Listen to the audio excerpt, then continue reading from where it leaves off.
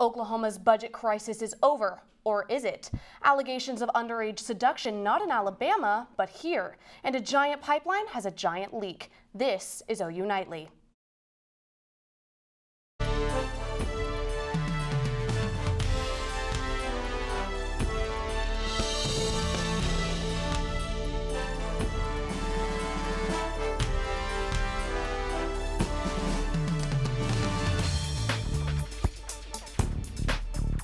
Finally, after weeks of legislative gridlock, Oklahoma's lawmakers have passed an emergency funding bill that will keep the lights on in all state agencies, but force another round of drastic cutbacks to essential state services. Now the governor must decide whether she will sign the bill. OU Nightly's Will Cornelius is at the Capitol this afternoon with more on lawmakers' solution to the budget shortfall. That's right. Just hours ago, senators passed a budget bill for the state of Oklahoma. This comes 8 weeks into the special session, where two other bills fell on the Senate floor and debate continued up until the final hour. Now we're just held hostage and we have to do what we're told. I'm not a being held hostage kind of person. Over the past 2 months, legislators looked for a solution to the state's $215 million budget hole after the Oklahoma Supreme Court deemed Senate Bill 845 unconstitutional. Senators felt the battle had come to a head and realized though it was not perfect, a budget bill was needed. This battle is at a stalemate, and we need to regroup and come back to fight again, and that's what I'm asking you to do. House Bill 1019, also known as the Cash and Cuts Bill, would take $23 million from the state's rainy day fund and carryover cash and $60 million in cuts from state agencies. These state agencies will face between $4 to $15 million in budget cuts. I can justify all the votes, and I'm going to justify this one today because even though nothing's easy about this vote, there is no choice. Health Department doesn't make payroll if we don't pass this bill today. Though lawmakers do not agree on all parts of the bill, House Bill 1019 have received 29 ayes and 14 nays. I declare the same to have passed. Now, some are saying that this bill is merely a bandage for the state's overall budget crisis, but it will hold Oklahoma over until February of next year, whenever the legislature reconvenes. Hopefully they will find long-term solutions for the state's budget crisis. That's it for now. Back to you in the studio. Thanks, Will. That bill now goes to Mary Fallon's desk for her approval. Follow us on Twitter at OU Nightly for continued coverage of the state's budget crisis. Legislators didn't give much comment as they exited the vote this morning. Many are disappointed in the lack of new money created, but Senate Leader Mike Schultz did release a statement. This is certainly not how the Senate wanted to resolve the budget shortfall, but it's the best option left to avoid devastating cuts. The Senate took extraordinary steps to advance a bipartisan revenue package, but that revenue deal didn't advance in the House. The Senate will continue its work to find reasonable and sustainable streams of revenue. And with proposed cuts all across the state, the legislature is getting some cuts too. Yesterday, a 9-member legislation board approved a salary reduction for Oklahoma legislators. Lawmakers' base pay will see an 8.8% cut effective next November. The additional pay for both House and Senate leadership positions will also face reductions. Canadian County Sheriff's deputies arrested 22-year-old Yukon high school teacher Hunter Day on sex charges involving a 16-year-old boy. Police found evidence of the relationship on the student's cell phone. Officers entered her home to find Day on the living room floor with the lights off and candles lit. Day admitted to sending pics in her undergarments. She's facing second-degree rape, facilitating sexual contact with a minor, and possession of child pornography charges. Day's husband is a football coach at the high school. She was booked into the county jail with her bond set at $85,000. And on a warmer note, we got a bit of a break from those chilly temperatures. Sawyer is here with more. Yeah, so we really did get a break today. We've been in the lower 80s across some of the state, even some 90s in southwestern Oklahoma. Off to the east, though, we do have some high clouds, or some thick clouds, high clouds over our area as these start to move on out. You can see, though, it looks like the clouds start to disappear, and that's not because they're actually disappearing. It's because we're getting darker. So earlier during the time. So as we go into our current temperatures right now, though, 81 degrees here in Norman. Oklahoma City actually set a record earlier today with 81. And there's some 90s, like I said, down near the Altus area. So overall, It's been a really dry and a really nice day, really abnormal for this time of year though, but that's going to change as we do have a cold front moving in. We're going to start to return back to those normal conditions, and a game day forecast all coming up in just a little bit. Until then, back to you. Thank you, Sawyer. Still ahead on OU Nightly, a former mayor and bank vice president is charged with over 30 felonies. Plus, the fate of other pipeline projects could be put in jeopardy after a Keystone pipeline spill.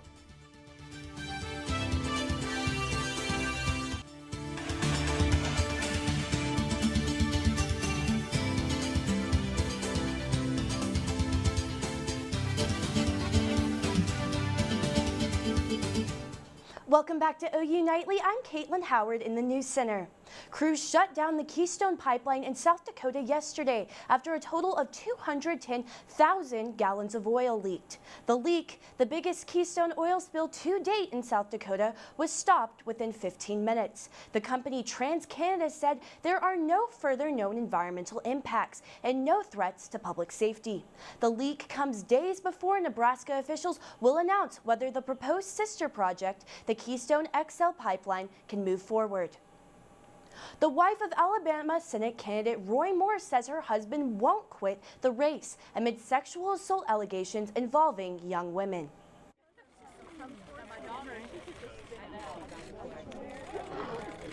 Ignored pressure from Republican officials, including Senate Majority Leader Mitch McConnell and Senator Ted Cruz, President Donald Trump said allegations against Moore are troubling, but that the voters of Alabama should decide Moore's fate.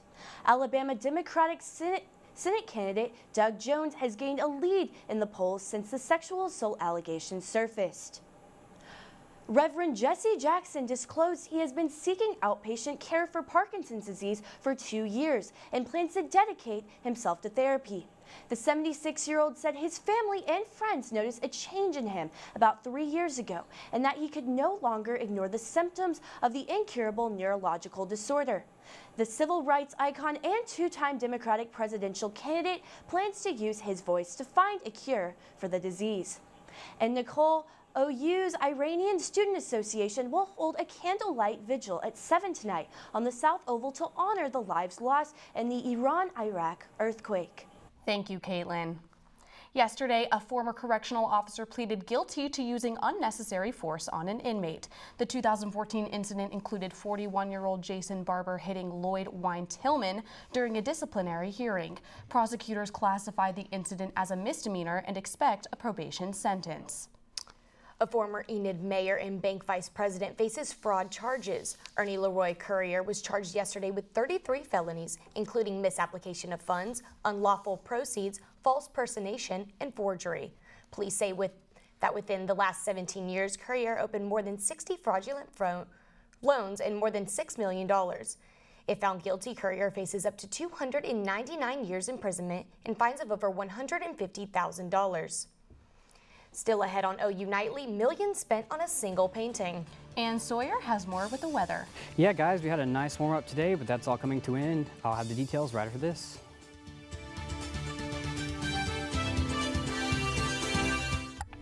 And welcome back to OU Nightly. We're looking live at downtown Norman right now. And you see some of those clouds we've had, and it's been a really nice day outside, really abnormally warm for this time of year. We're sitting at 80 degrees right now. Those south-southwest winds are blowing really hard, 17 miles per hour right now. They're gusting at times up to 30, and that dew point's low, so the humidity is low, so it feels really nice. It's not muggy. Current temps across the entire U.S., though, you can see where that kind of line is from about Kansas City on down to the southwest, where you have those abnormally warm temperatures for this time of year. But a cold front is on the way, and that'll be moving through tomorrow early morning and really dropping our temperatures, but even still, 24-hour temperature change, we're in the 20s, so 20 degrees above what we were yesterday at this time. Really abnormal, but really nice too. Lows tonight, though, as that cold front starts to move through, we're going to get those winds to shift out of the north. Being gusty at times still, the speeds are at gusts at times still up to upwards of 30. So 51 here in Norman and Oklahoma City. We've got some 54 down in Lawton, and then 40s and 30s back onto the north and west. And then your highs for tomorrow, not going to move and go anywhere anytime soon. We're sitting in the upper 50s, maybe some 60s down near the Red River. All right, so let's look at this. Here's our cold front at 2 a.m. We're going to start to move this through about 3 or 4 o'clock in the morning. And you see a couple of showers that form. I would kind of discard those. I don't believe we're going to get any showers. There's maybe a slight chance. I put like a 5 or 10% chance up to the northwest. But those winds are going to be screaming from the north.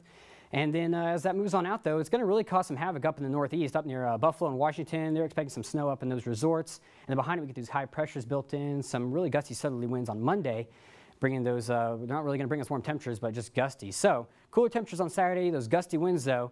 And on Sunday, still average temps and calmer winds, though. We'll shift out of the southwest at 5-10 miles per hour. Upper 50s Saturday and Sunday. Going to try to get near freezing Saturday night, so we'll have to watch out for that. 39 for a low on Sunday night, and we're going to stay really in the upper 50s to 60s throughout the entire 7 day. We do get a little bit of a cold front on Tuesday, and those winds will start to die down Monday. They're going to be at times gusty, but still, that's more normal for this time of year. Today's really just kind of weird overall in the sense. So southerly winds bringing some warm temperatures back to our area. Yeah, no kidding. It's been hot and cold and hot and cold again. Can't decide. Yeah, we'll live a lot for the next 7 days, and then afterwards we'll see what happens. Great. Thank you so much, Sawyer. Thank you.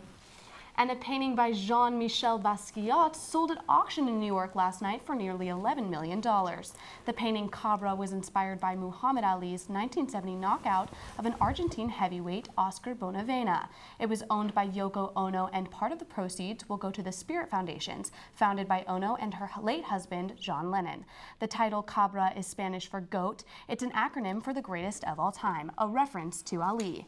The anonymous buyer got a bargain compared to the Wednesday night art auction. In that auction, another anonymous buyer paid $450 million for Salvator Mundi by Leonardo da Vinci. That's the highest price ever paid for a single work of art.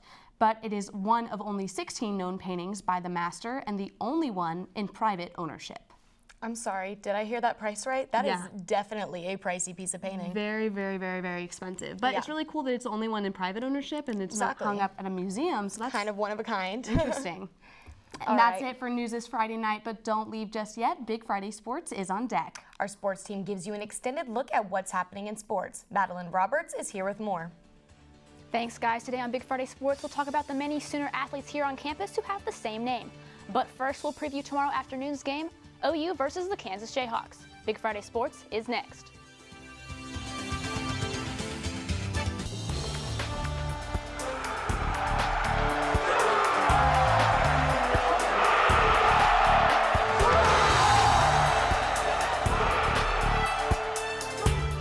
Hello and welcome to Big Friday Sports. I'm Kyle Payne. And I'm Madeline Roberts. After a huge win last week against TCU, the Sooners head up to Lawrence to take on the Jayhawks. Game Day U's Carson Williams and Reagan Ledbetter are in Lawrence and are breaking down tomorrow's game for us.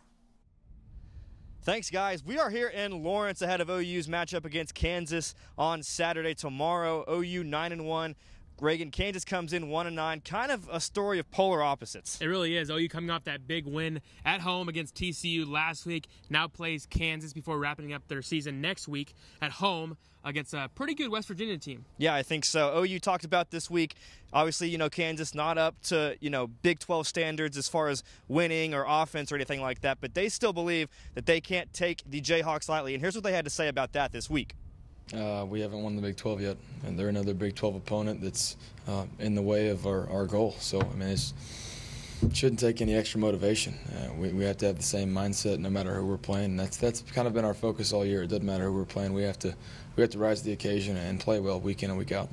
A win is a win in the Big 12, especially on the road. Reagan, looking ahead to tomorrow, what are your keys to the game? For me, it has to just be getting multiple guys involved. Rodney Anderson had that big game last week. Some guys like that. C.D. Lamb's been having some big weeks. But in a game like this, you're playing a 1-9 Kansas team. You got to stay focused. You got to stay focused on the goal at hand, and that's next week. That's a week after. That's going to the college football playoff. Getting in those guys involved, get their confidence up. Abdul Adams, who's kind of had some off weeks. Trey Sermon, who haven't seen him in a while. Hasn't played very much. This is a week to get those guys in the ball game, and then the big one, avoiding injuries. I think this is a game that they take Baker Mayfield out early if they're up by quite a bit. You kind of have to. You can't really run the risk of getting any of your top players hurt in a game like this. Yeah. Not to discredit Kansas at all. They're still a good football team, one of the best defensive lines in the nation. Yeah. This OU team is very high on their defensive line, but still, you want to avoid injuries in a game like this. Yeah, I think so. 2 years ago, whenever OU rolled into Lawrence, I don't think Baker Mayfield played at all in the second half. But for me, I think kind of going off of what you touched on, my big key to the game is just sticking to what you know. Get in here, get your win, and get out. because that puts you just a 1 win closer to the Big 12 title game, almost locks you up, I would think, in a sense, kind of depending on what other teams do. Well, that'll do it for us here, guys. Back to you in the studio. Kyle, what's your score prediction for the game? I think OU will get the best it can get from Kansas tomorrow, but that just won't be enough to slow down the best offense in the country. Sooners win easy 52-13. Should definitely be the Sooners' easiest test in the Big 12 play so far. Kansas hasn't won a conference game since last November when they beat Texas. I'm taking OU 48-10. And after a huge week in college football last weekend, this one's looking a little more relaxed when it comes to the top 5. Number 1 Alabama welcomes Mercer at 11 a.m. The number 2 Clemson Tigers welcome in-state rivals the Citadel Bulldogs. Number 3 Miami welcomes the 6-4 Virginia to the Hard Rock Stadium. And number 5 Wisconsin welcomes the number 19 ranked Michigan Wolverines. And still to come on Big Friday Sports, we'll recap last night's Thursday night football game. And we'll preview the OKC Thunder's big game tonight. Don't go anywhere. And welcome back to Big Friday Sports. Now the all-important game day forecast for up in Lawrence. Lower 50s, mostly sunny skies though, but unfortunately those winds northwest 20 to 25 miles per hour. So guys, I would not be one of the kickers in this situation. So take it away. Thanks, Sawyer. This is the year of the Trey at OU. 4 freshmen are taking on huge roles in both football and basketball, and Josh Callaway shows the impact they continue to make. 4 freshmen, 4 Treys, 4 rising stars. Trey Sermon in the backfield, Treys Norwood and Brown in the secondary, and Trey Young on the hardwood have all made their statements that the futures of OU basketball and football are certainly in good hands. They make competitive plays on the ball, and they really, probably the thing I was most proud of is they tackle well. You know, they both had some big open field tackles. You know, Trey Brown makes the tackle when they break one on the series where they ended up missing the field goal. You know, that if he doesn't make that tackle, they probably score on that play, and the momentum of the game is a little bit different. Trey's done an amazing job. You know, being a true freshman out here on the field. You know, running touchdowns, making blocks, doing what he's supposed to be doing. He's been doing a great job. Jordan Shepard up high, gives to Young, long 3, that's good! Meanwhile, Trey Young is the highest touted basketball recruit Oklahoma has had in years, and in his first 2 games, he is just averaging 18.5 points per game and 11.5 assists. It's wicked. It's fun with a guy like Trey. He's going to push the ball, and so really just run with him. Find the lane, find the spot, give him a little area that's between you and your defender so he can get the ball through there. I mean, and just wait and just do your job. He's going to do his. So, I mean, it's exciting to play with Trey, especially at the breakneck speed that we're moving right now. Oklahoma fans are quickly realizing just how much of a treat it is to watch these Treys. Josh Callaway, Big Friday Sports. And the OKC Thunder are in San Antonio tonight to take on the Spurs at 7. The Thunder are set at 7-7 on the season and are riding a 3-game win streak.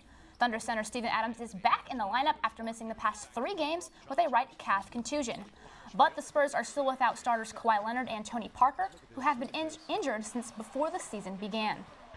And last night, Brad Stevens provided a game plan to hold the Warriors to a season-low 88 points and come out with a win, their 14th straight. The Warriors led by as many as 17, but Kyrie Irving and Jaylen Brown provided enough scoring to come back and to seal the win. The Splash Brothers struggled from the field, only connecting on 5 of 20 from 3 combined. The Celtics now have a commanding lead on the best record at 14-2. Also last night in Pittsburgh, the Steelers improved to 8-2 on the season as they demolished the Titans 40-17. Steelers quarterback Ben Roethlisberger threw for 299 yards and 4 touchdowns. For the Titans, Marcus Mariota threw for 306 yards and a touchdown, but had 4 interceptions, leading to the Titans' 4-game winning streak to come to an end. In the MLB, most valuable players were announced last night, and Jose Altuve took home the AL crown. After leading the AL in hits, batting average, and taking home the 2017 World Series, the MVP seemed like a lock already. Rookie sensation Aaron Judge finished second, followed by Jose Ramirez in third. In the National League, Giancarlo Stanton of the Miami Marlins took home the MVP trophy. Stanton led the league with 59 homers and 132 RBI. He's the first in Marlins history to take home the award. But the 28-year-old star is uncertain which team's roster he'll be on next season.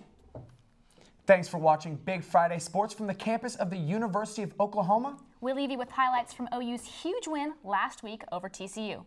Good night. Anderson, touchdown, Oklahoma. Mayfield in the end zone.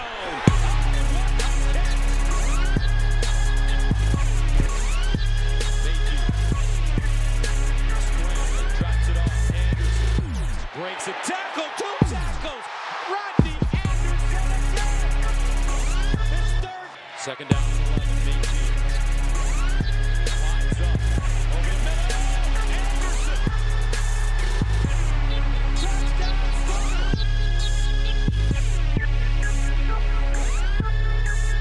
It wasn't about anybody else in the country. It was just about us. You know, we had a great challenge in front of us. TCU's a great, great program. They have a great team.